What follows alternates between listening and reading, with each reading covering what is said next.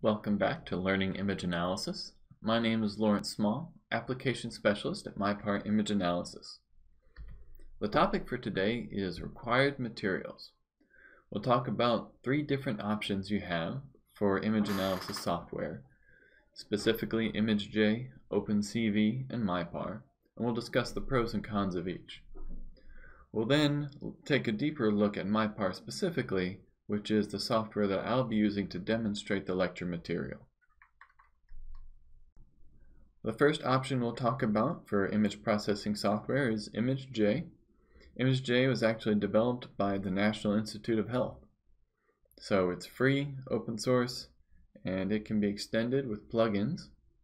One plugin that I highly recommend for this course is MorphoLibJ. It contains a lot of the morphological image processing operations that you'll need in this course. Now, some of the cons of ImageJ is that it has a tendency to crash sometimes, especially with third-party community plugins or opening lots and lots of windows. So make sure you save your work as you're doing it.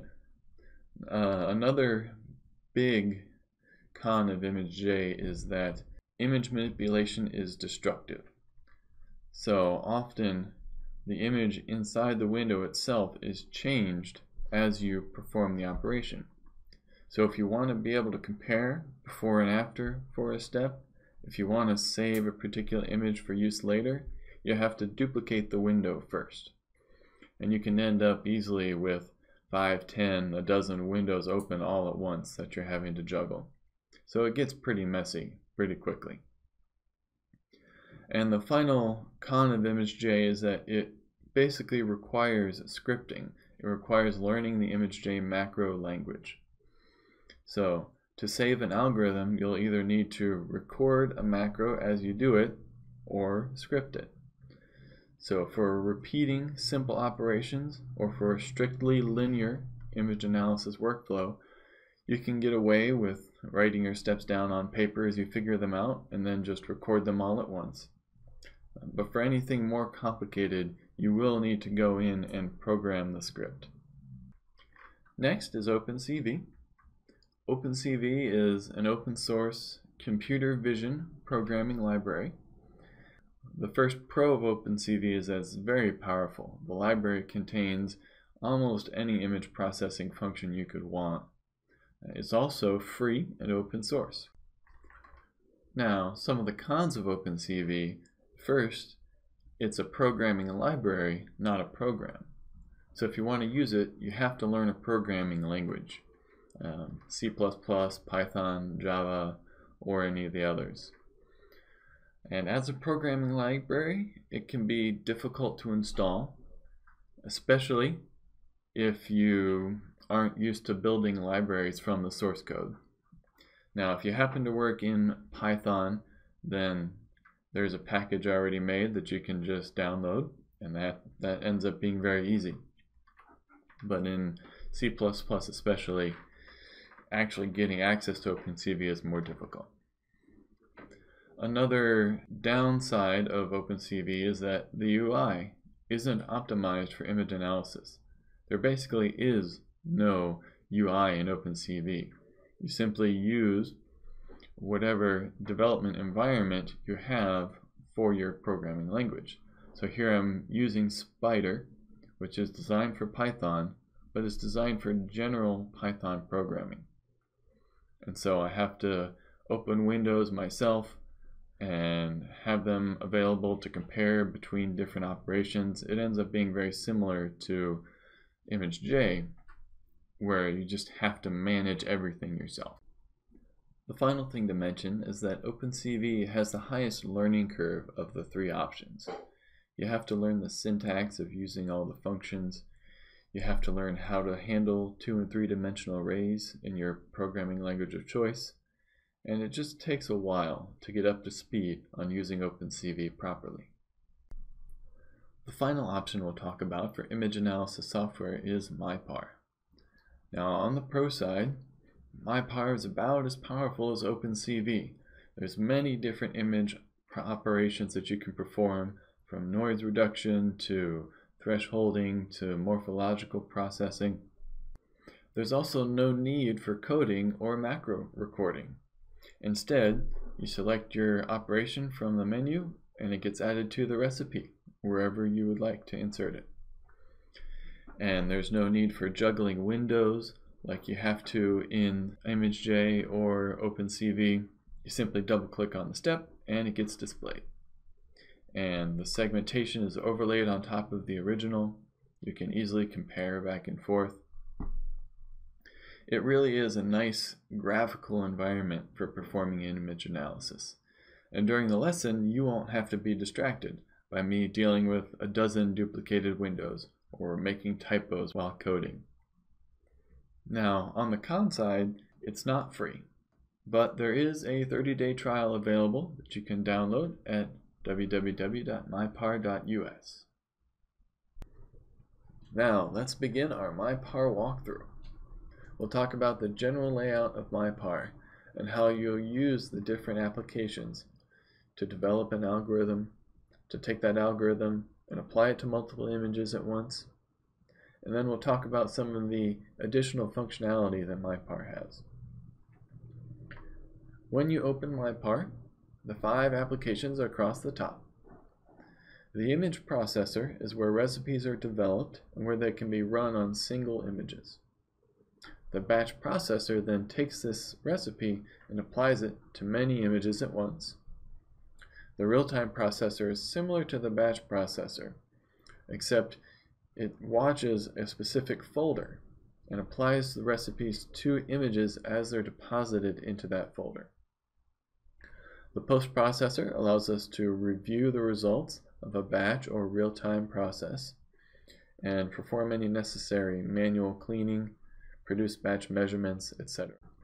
Batches of images that represent slices through a 3D volume or through time can then be visualized and further processed in the 3D toolbox. Let's zoom into the image processor now. As I mentioned before, this is the place where you'll develop and edit your image analysis solution. Opening images in the image processor is almost trivial. Just drag them in. You can do the same with the recipe. The original or reference image lives here on the left, while the current processed image lives on the right. We of course have the usual zoom and pan tools, as well as a number of tools up here that give you information about what's in your image. You can also calibrate the image so that MyPar can work in physical units rather than in pixels. It'll even find your scale bars for you, just like that.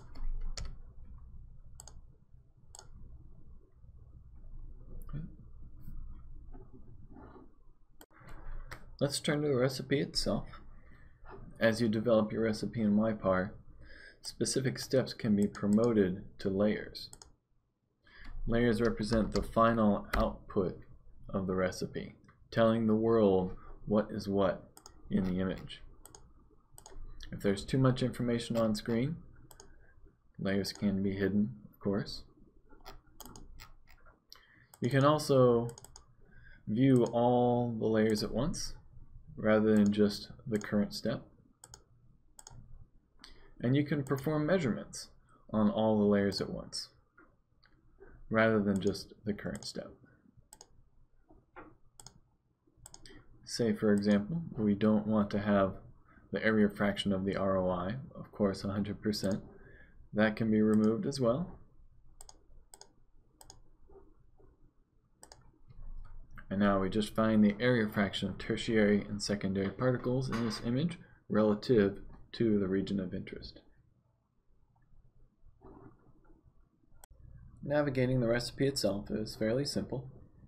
Double click on a step to visualize its output in the current image. If you want to visualize one step while editing elsewhere, then don't double click. Just a single or right click will move the working step without changing which step is displayed.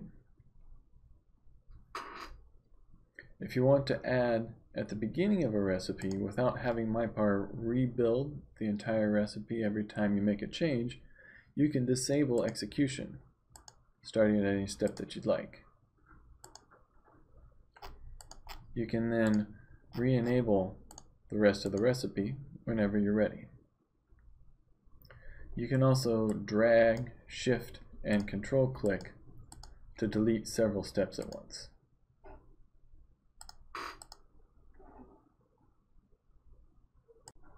Once the algorithm is developed and your layers are set, you can add or edit measurements from the menu bar here or from the shortcut bar. You can measure an entire layer or selection. You can measure each individual feature within a layer or each pixel within a layer. Measure features and measure local have the added functionality of being able to visualize your measurements, color coding features and pixels accordingly. So here we have each feature, coded according to this color scale in histogram on the right.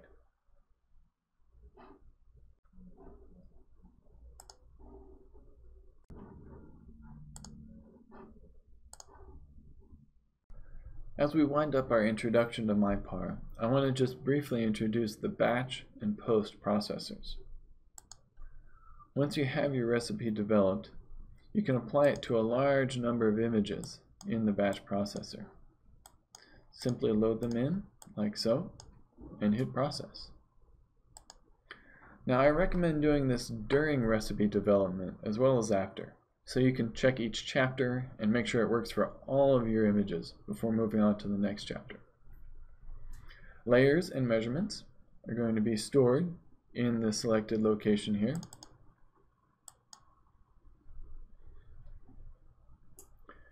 Once the recipe has finished running on all the images, you can load them in the post processor, either by hitting View Results or by opening up the SSN file.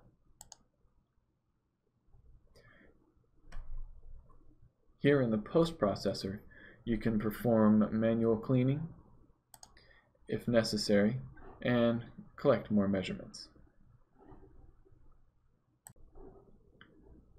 The real-time processor looks exactly like the batch processor,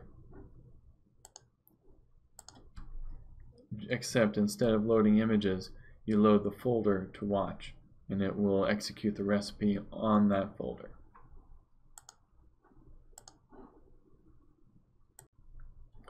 Finally, the 3D toolbox allows you to visualize stacks of images, and you can visualize a 3D reconstruction of the image stack. You can do lots of cleanup, rejecting features, pre-processing, some of the same steps that you could do in the image processor, except on the stack or on the volume instead of just on the single image.